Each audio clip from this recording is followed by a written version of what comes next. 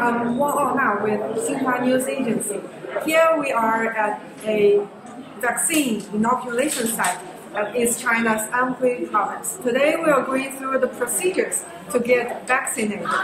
First, we should come up from the escalator that are used specifically for those to get injections. And then we are coming inside to get the shots.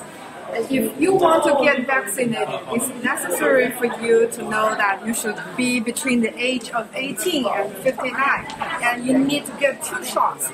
And there should be 15 days between the first one and the second one. And now let's go in to see how people are getting vaccinated here.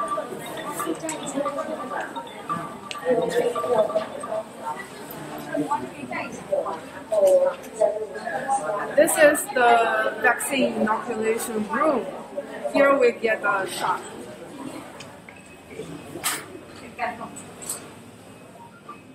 Before getting shot, doctors are going to ask you whether you have any previous history, and they will decide whether you can get the shot or not. 来，今天打的是新冠疫苗啊。打过以后要观察半个小时才能走。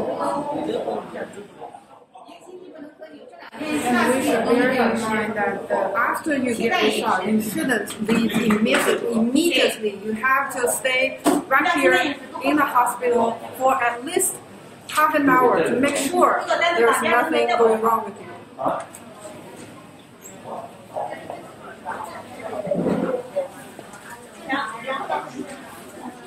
This is the observation room where people stay after they get the shot. And after 30 minutes, if everything goes well, then you can go. 我们这边一天能够接种多少个人？我们这个点从接种以来，每天基本上接待300-400人，最多的一天接种500多人。我觉得我周围的人还是比较积极的，包括我父母呀，还有我周围朋友，大家都是比较愿意来接种这个新冠疫苗。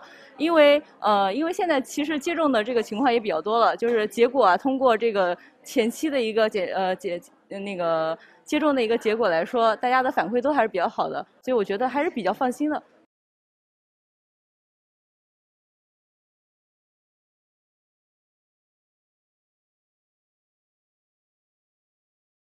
好的。现在有人喝水啊，好的。来按下来。好。